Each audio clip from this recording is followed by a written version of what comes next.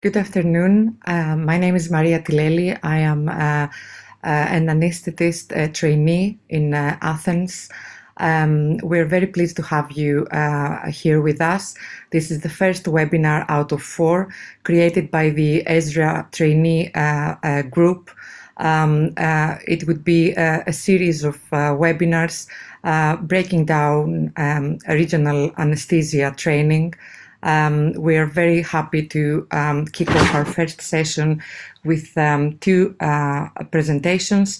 The first one would be by Clara Lobo, a consultant anesthetist, a newsletter committee member and editor of the newsletter group as well, and an ESRA ambassador. The presentation would be about what every trainee should know about regional anesthesia. And we will be continuing the presentation by Alexandros Makris, consultant EDRA examiner and EDRA board member and abstract committee member, who will be presenting how to what we need to know before we perform our first block as trainees or novice trainees. Before we begin, I would like to remind you that you can ask all your questions by clicking the question and answer button at the bottom of the screen. So handing you over to Clara. Hi, Maria. Hi, everyone. Thank you for your introduction. It's a pleasure to be here. And it's also a pleasure to be the chair of ESRA webinars and see that it's been a good feature that ESRA started, and it's become very popular. And I welcome everyone. And so without more delays, let me start my presentation. So I don't want to mislead you, but this is what I think about how this talk should be. So how trainees should become after training regional anesthesia. So my name is Clara Lobo. I am a consultant of anaesthesiology. I was ESRA Secretary General from 2019 to 2022. And I want to recognize all anesthesiologists that dedicate their life to learning, to teaching of regional anesthesia. They deserve my deepest respects, my full admiration, because this requires a lot of work, a lot of dedication, a lot of resilience. Thank you, and thank you for keeping me inspired every day. This panel of experts wrote in this historical paper 12 years ago, in spite of the warning of being inaccurate. I truly feel its essence is very much current. But I share the feelings as I also fear of being out of date and inaccurate in the future, considering the content of this talk.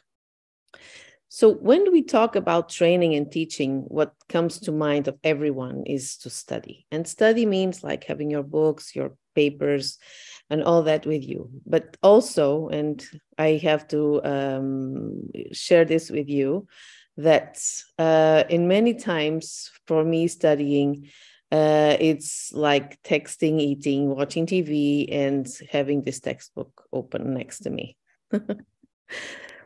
So when initially learning ultrasound-guided regional anesthesia, it's common for residents to focus primarily on hands-on aspects of the technique.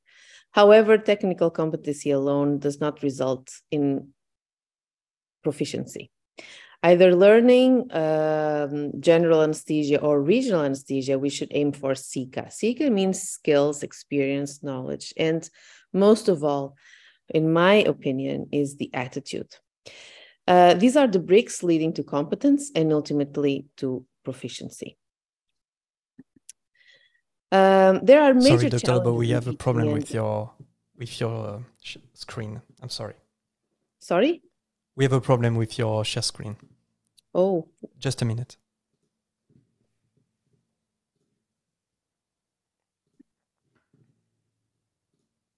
Because I'm not sharing, I'm sorry. Yes, you were sharing, but we were stuck in the first slide for some reasons. Okay.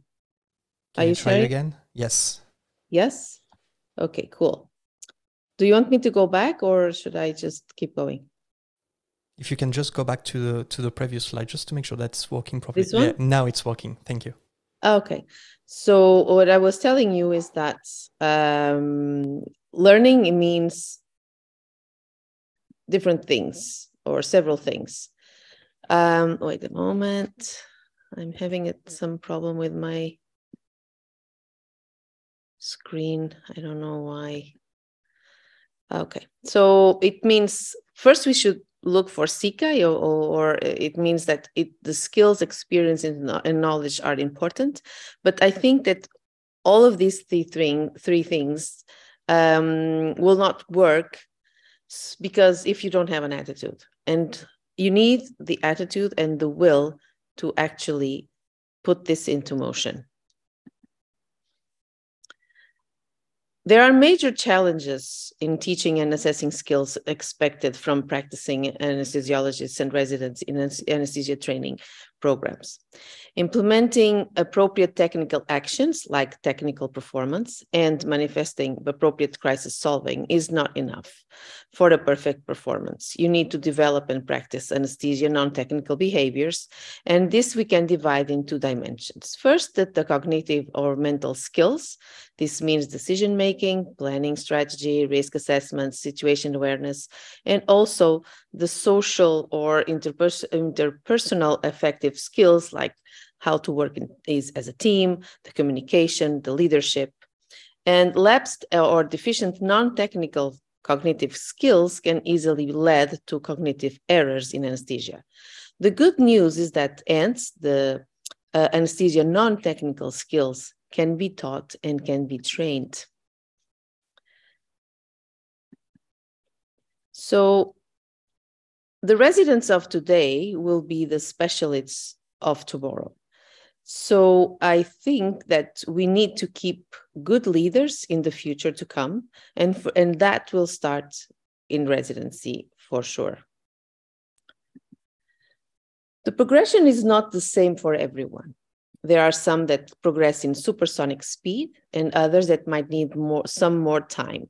It's not important to the step length or the pace that your progression to proficiency, as long as you keep moving, as you need to keep moving forward. No matter the pace, no matter the speed, just keep moving forward. You need to know a lot of things, but as important as the amount of knowledge you can accumulate is the need to learn, practice, and train the coordination of your knowledge and incorporate it in your practice and in your culture. The ESRA and ASRA panel that developed the recommendations for education and training in ultrasound-guided regional anesthesia defined 10 tasks that you can see here on the bottom of the slide. These 10 tasks should be learned so that you can have a good performance in regional anesthesia.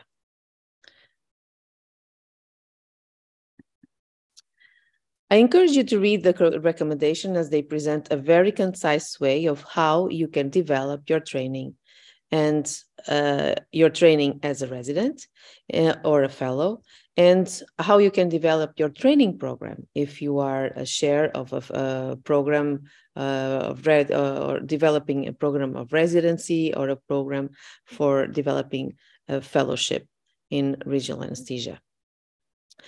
Competencies like medical knowledge, like patient care, like system-based practice or practice-based learning, professionalism, interpersonal. So these tools can be used to consolidate more competencies.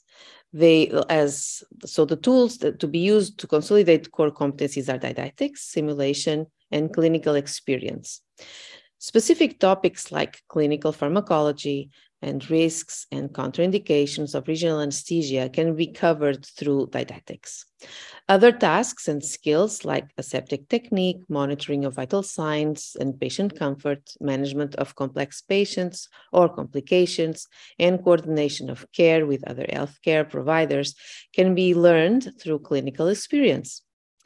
Although simulation training has not been studied extensively for non-technical ultrasound-guided skills, Residents can practice providing informed consent, for example, explaining post-procedural care and discussing management of complications.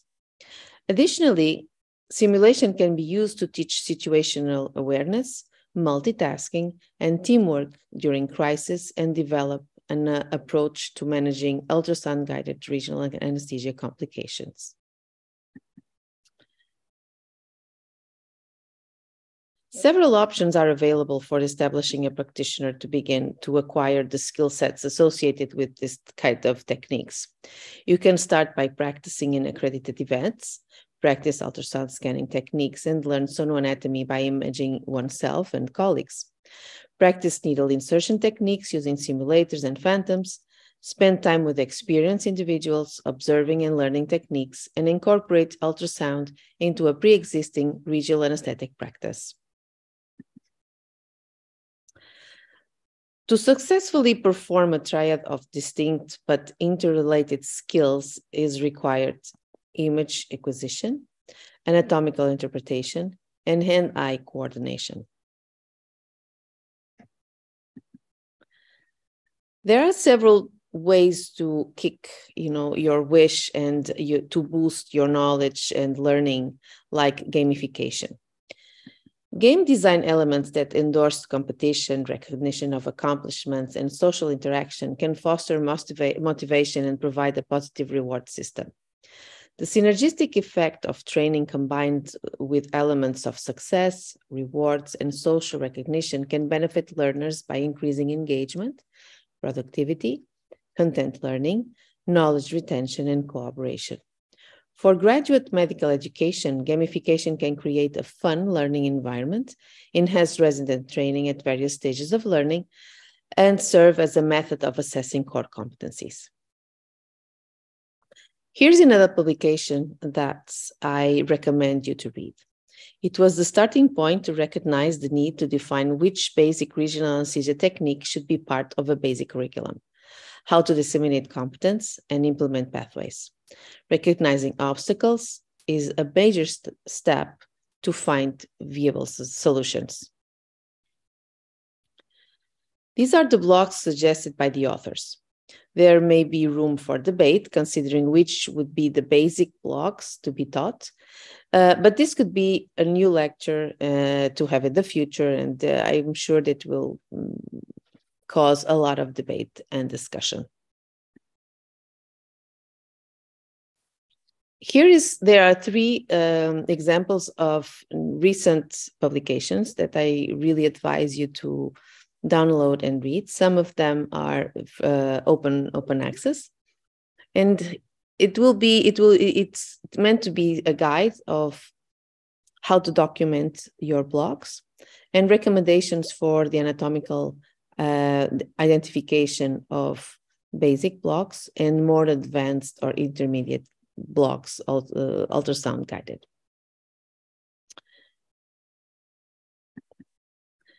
Here, when performance is measured,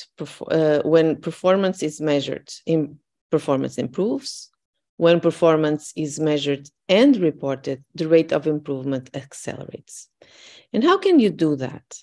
You can do that, for example, by putting your knowledge to challenge your knowledge by attending or trying to have some exams. ESRA has two very well-established exams, like ADPM if you are interested in pain medicine, or EDRA if you are interested in regional anesthesia. This is also good to test, not only to test your knowledge, but also to boost your learning and to give you some curriculum if you want to, apply for several positions, or even to improve your scaling in terms of knowledge and recognition. Simulation. Simulation has been utilized for training in a wide range of medical fields, and it is an effective educational tool for acquiring knowledge and skills, gaining hands-on experience through a repetitive practice without harm to patients, and receiving individualized feedback. It also allows you to train yourself in rare conditions or rare situations or situations with severe outcome. The advantages of the simulation in ultrasound-guided regional anesthesia include the shortening of learning curve, allowing residents to learn at their individual rate and improving block success. Additional benefits of simulation training include learning non-technical skills, and as I said before, and the creation of a low-stress environment for learning. Simulation can also be used to teach certain skills like situation awareness, multitasking, teamwork during crisis, and management. And standardized simulated scenarios can allow residents to develop an approach to managing complications. This approach has been used by ESRA in our ESRA residence course in Porto. Here is a small example of or in a short preview of what we are doing in ESRA, using simulation as for major and minor complications in regional anesthesia. I can give you an overview of the scenarios, and it's very vivid and lively. The scenarios that we have are mostly pneumothorax, total spinal, peripheral nerve block catheter failure, compartment syndrome, LAST, PDPH, epidural hematoma, nerve damage, and others under development that we are putting together for you.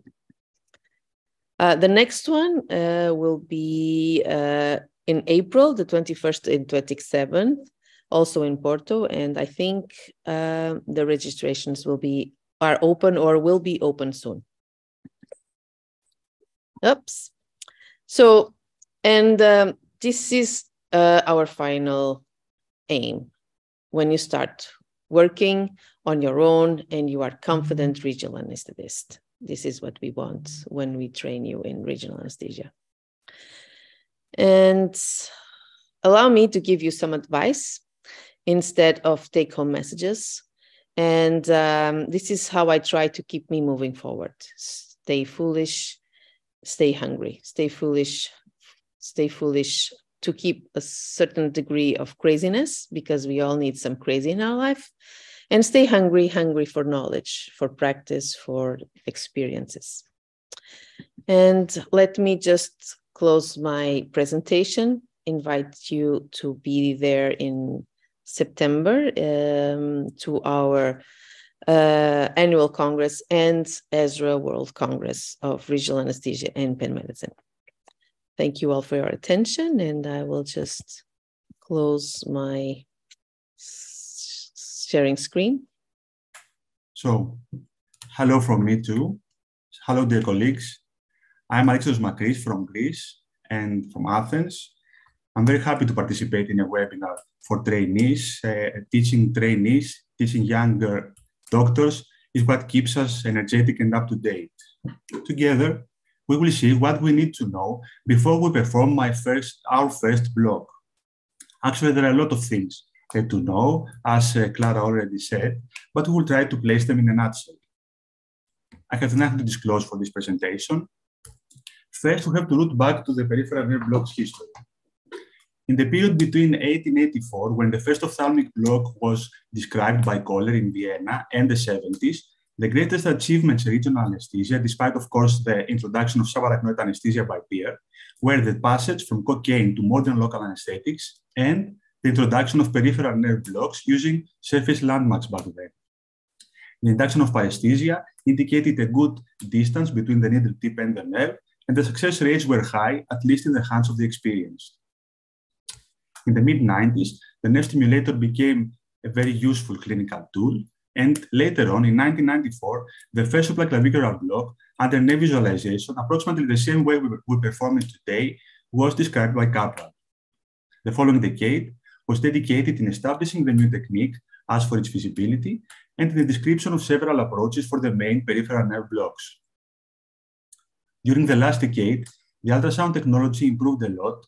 The investigators started experimenting with deeper structures.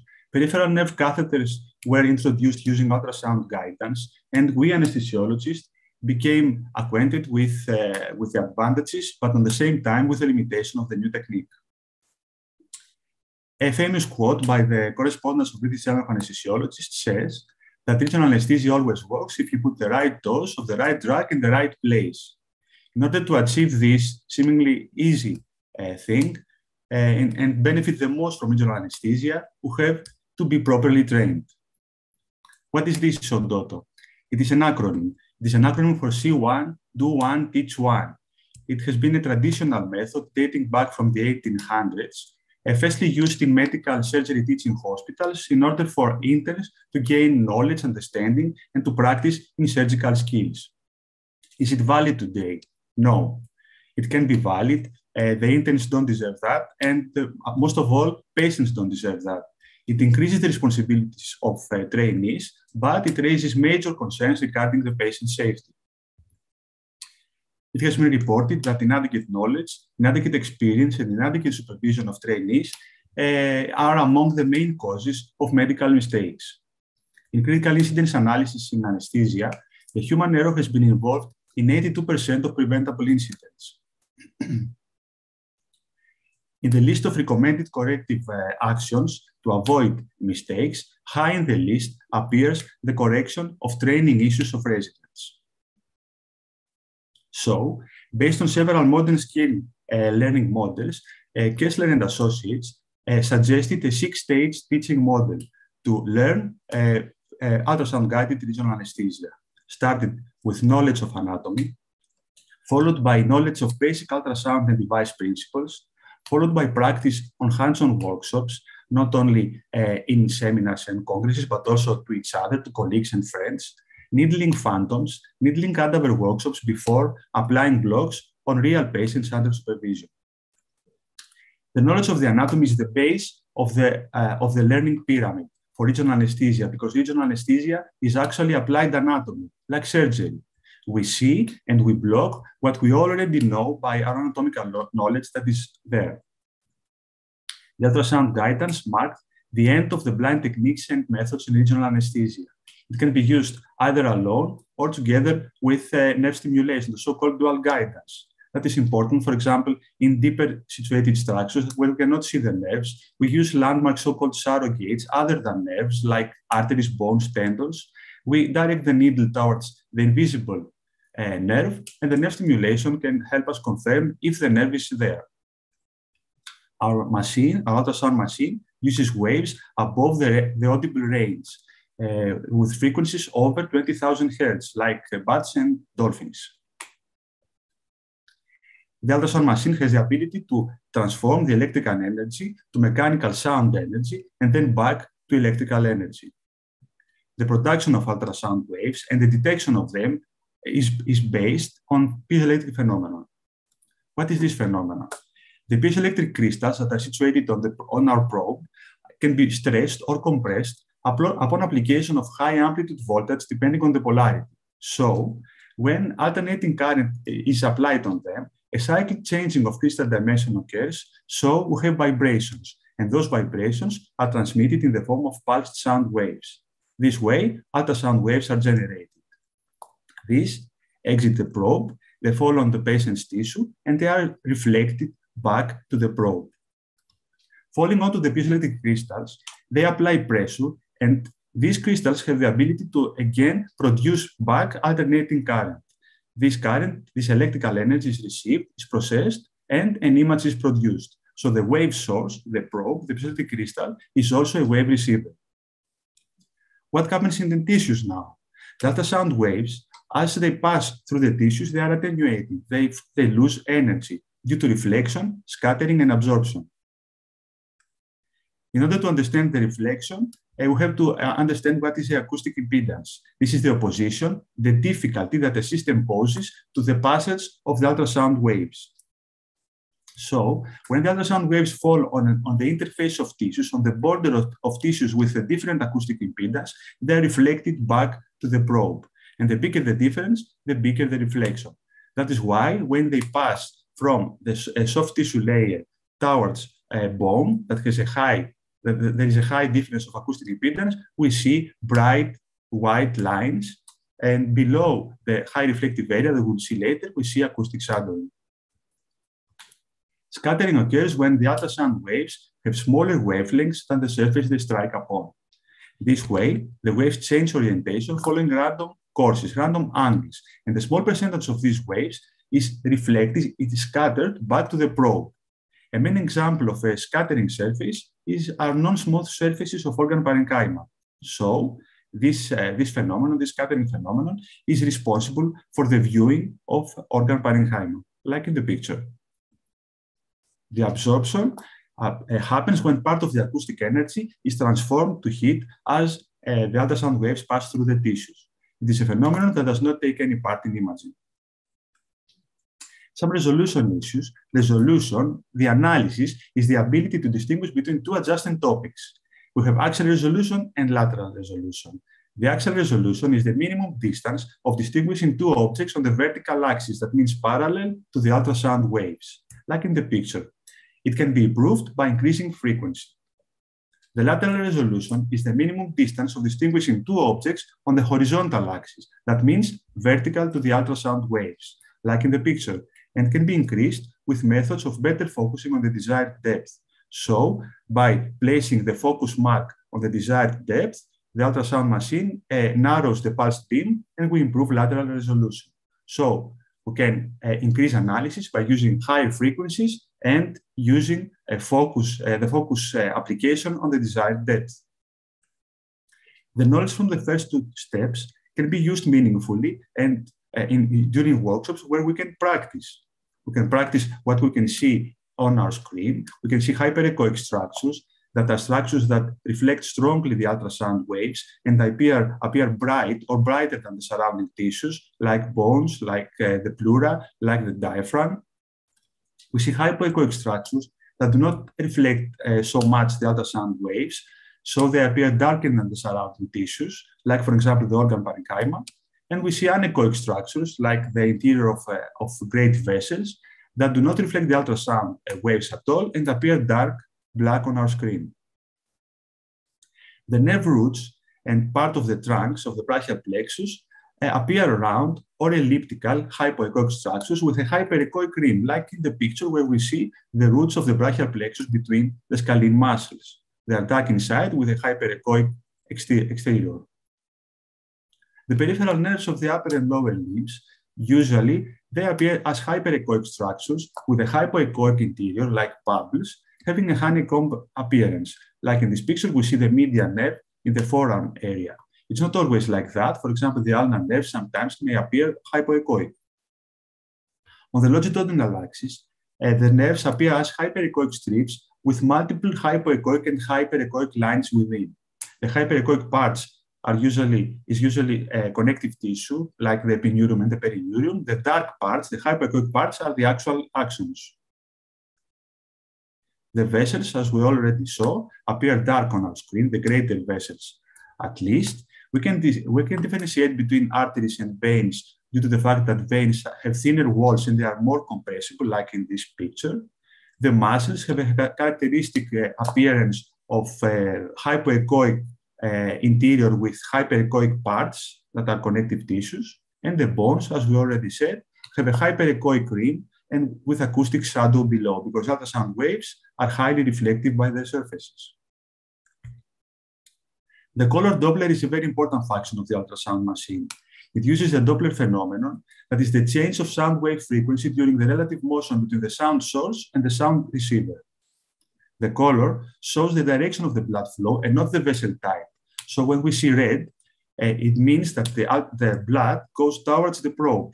And when we see blue, the blood goes away from the probe. It doesn't mean that red is artery. We can differentiate again arteries by veins due to compressibility of the veins and also from pulsation of the arteries.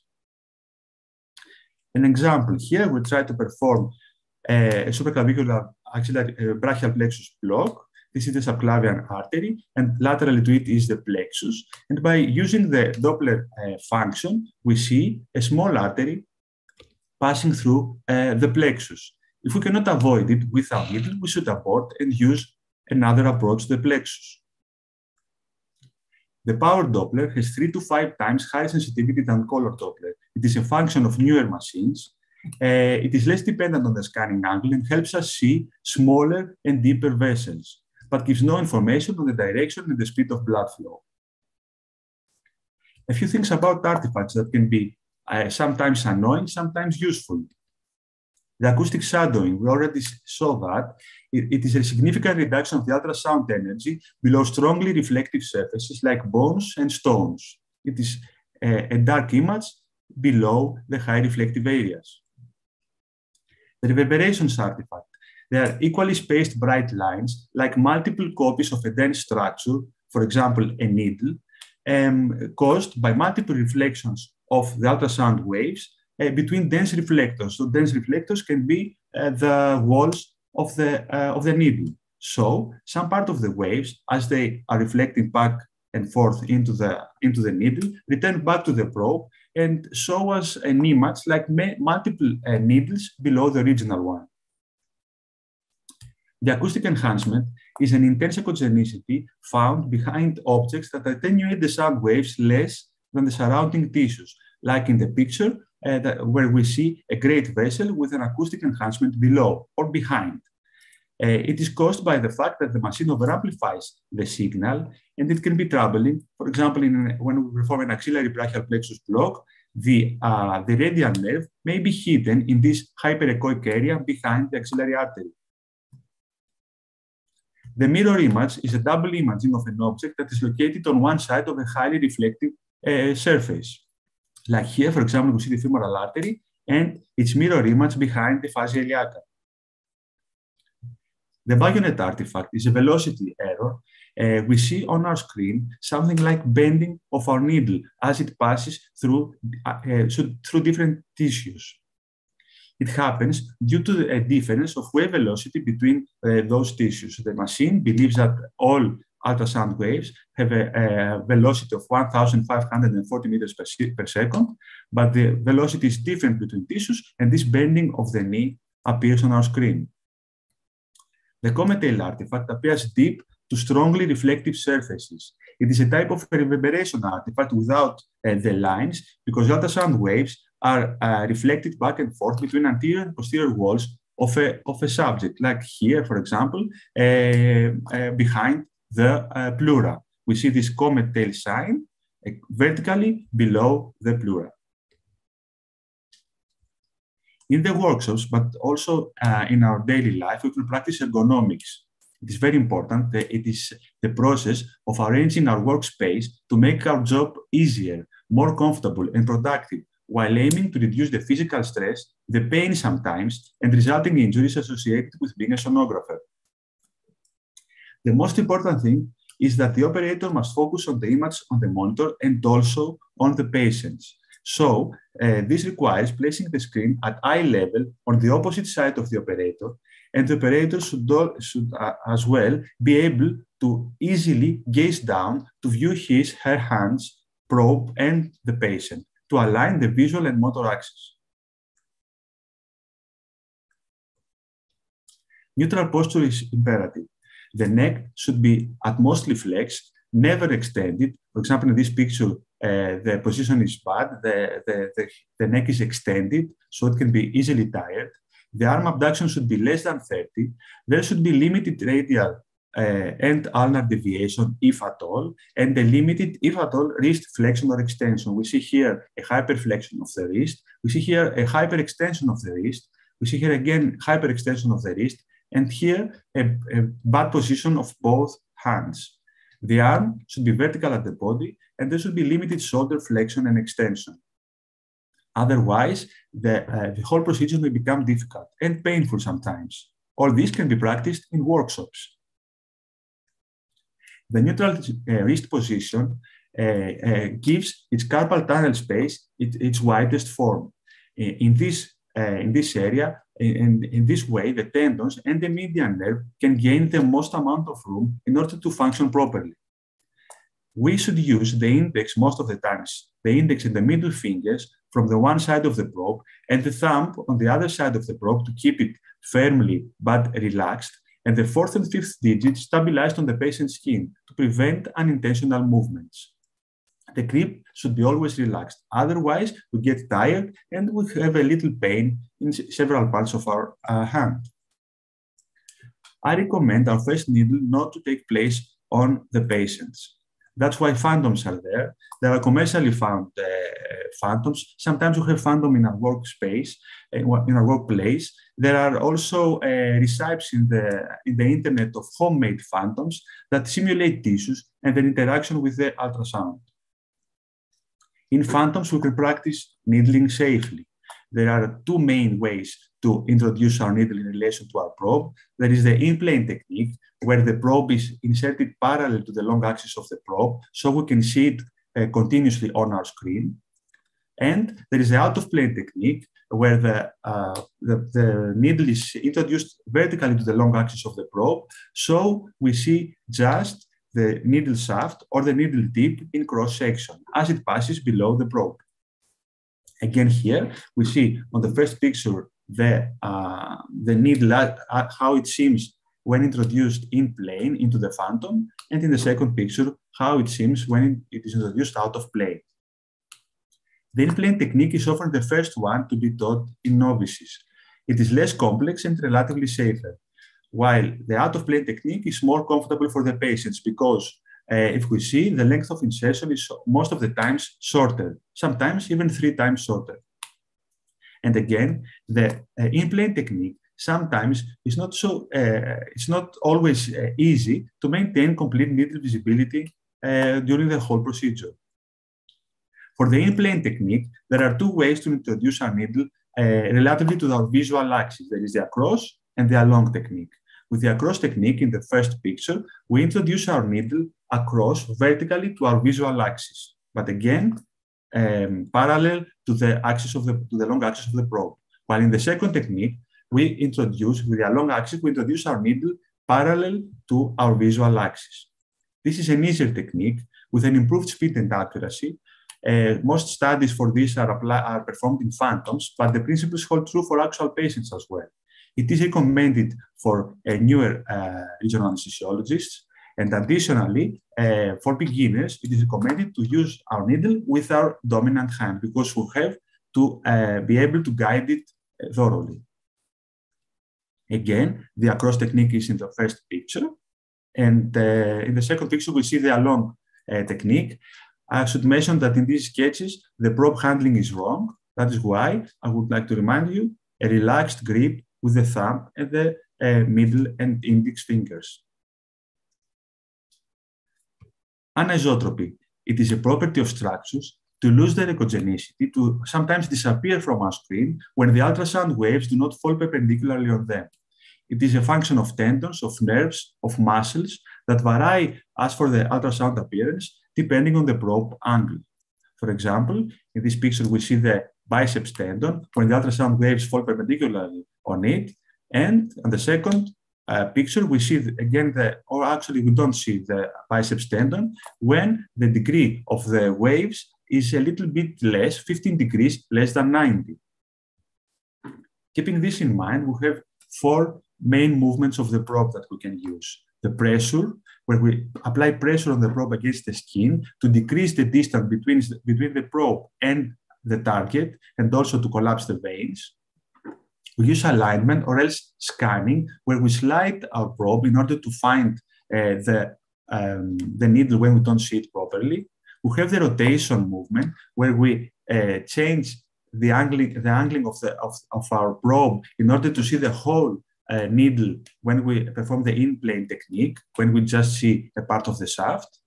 And the tilting, the changing of the angle of our probe, that is the most important movement we have to learn and practice in order to defeat anisotropy, to send our ultrasound waves perpendicularly on our anisotropic targets.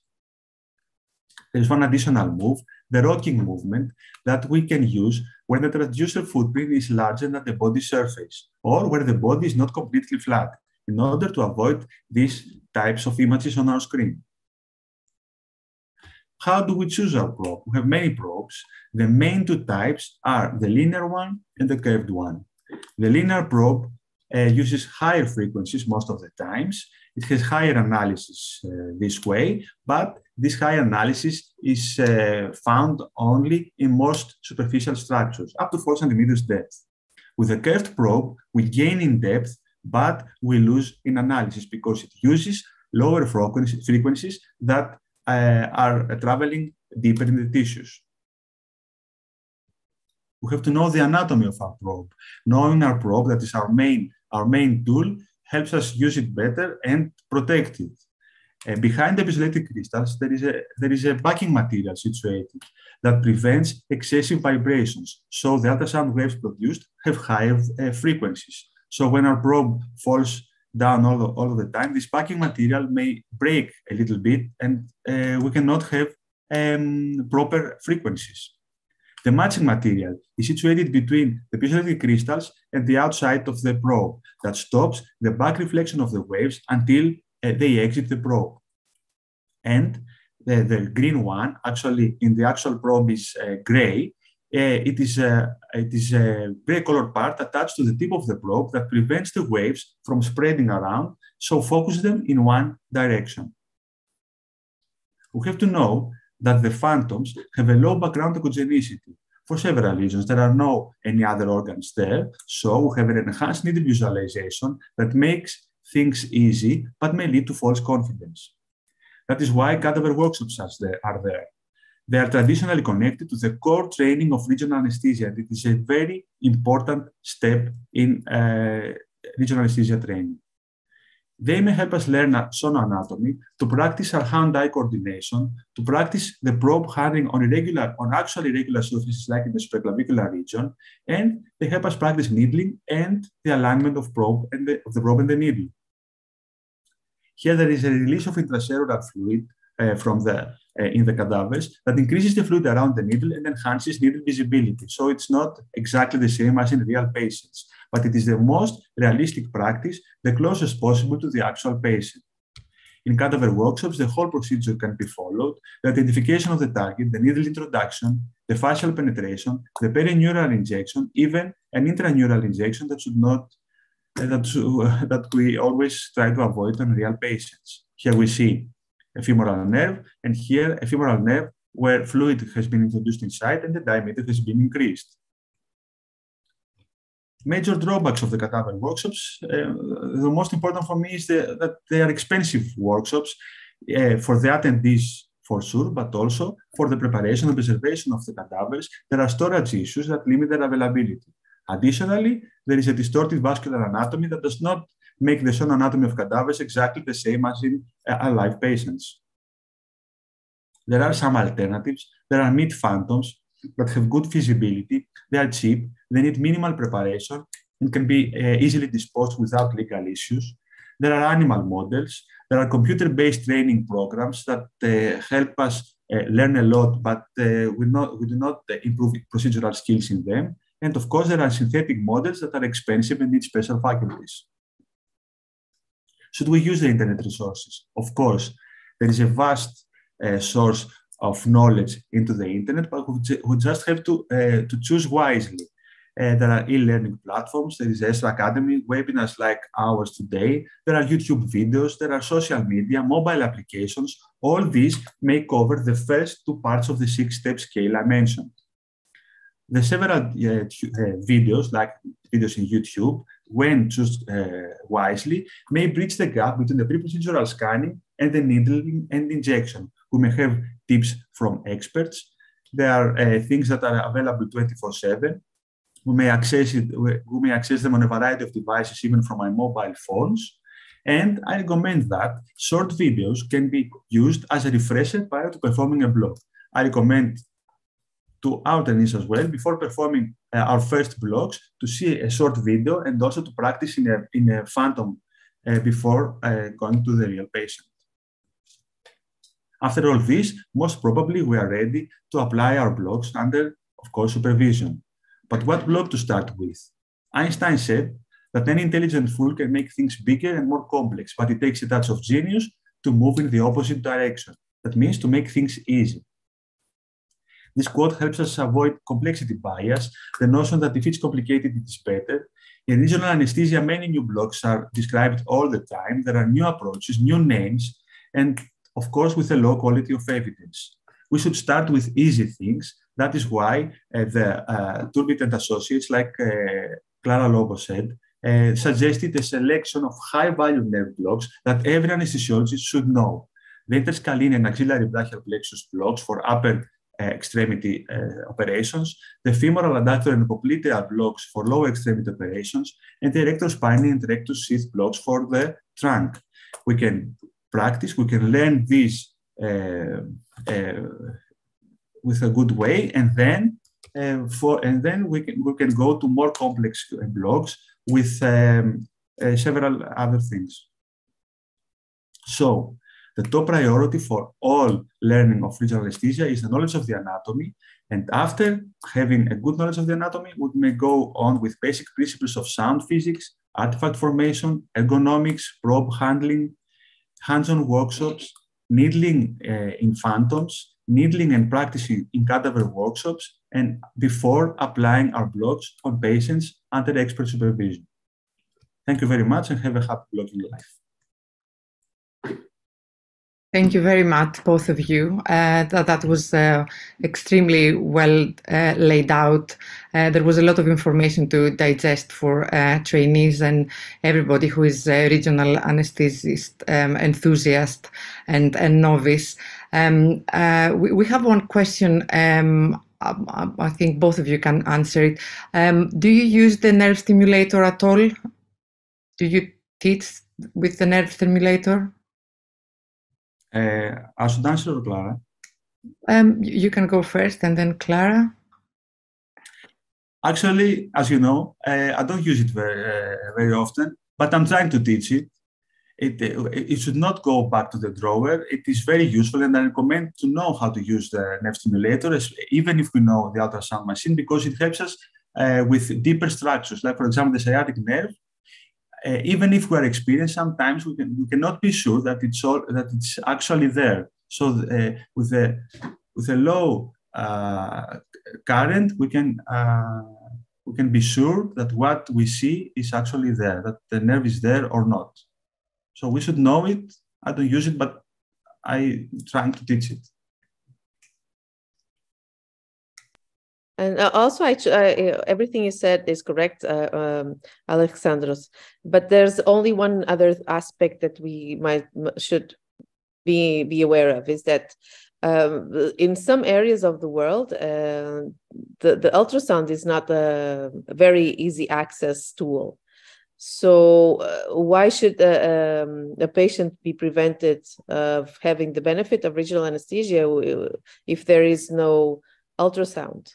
There are techniques based on landmarks that are very useful, and the techniques with the nerve stimulation that also are useful and known for its effectiveness in the past. Yes. So I think it's a tool that should be taught as well. Okay, one more question. Do you use ultrasound for neuraxial blocks? Okay. So the neuraxial, the ultrasound for teaching is also a good tool. It has been proven to increase the success rate and accelerate the learning curve. It gives you a lot of information, and also I don't think you should also only reserve it for difficult patients. The easy patient with the normal anatomy can give you experience and can train your eye to recognize the structures. So I think you should also use it as well. Mm-hmm. And one more, maybe for Alexandros, comment on the success rate of landmark blocks where one can't use or can't have access to ultrasound. Landmark without a nerve stimulator. The paresthesia technique is completely abandoned. It is not recommended most of the times. But the nerve stimulator techniques, when they are applied, in experienced hands, they have high success rates. In our hospital, before we had our first ultrasound machine, we had only nerve stimulators, and we had good success rates.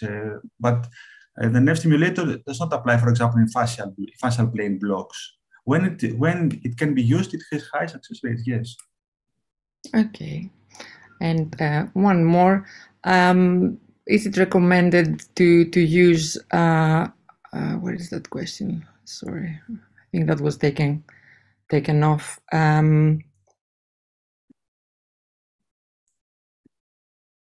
I think I did it myself. Yes, So okay. the question is, do you use pressure measuring injection device at your routine practice?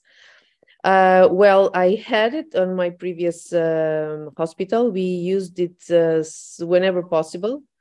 Here, I don't use it, unfortunately, but there are other ways that you may use more, you know, not unconventional way of measuring the pressure without a conventional device.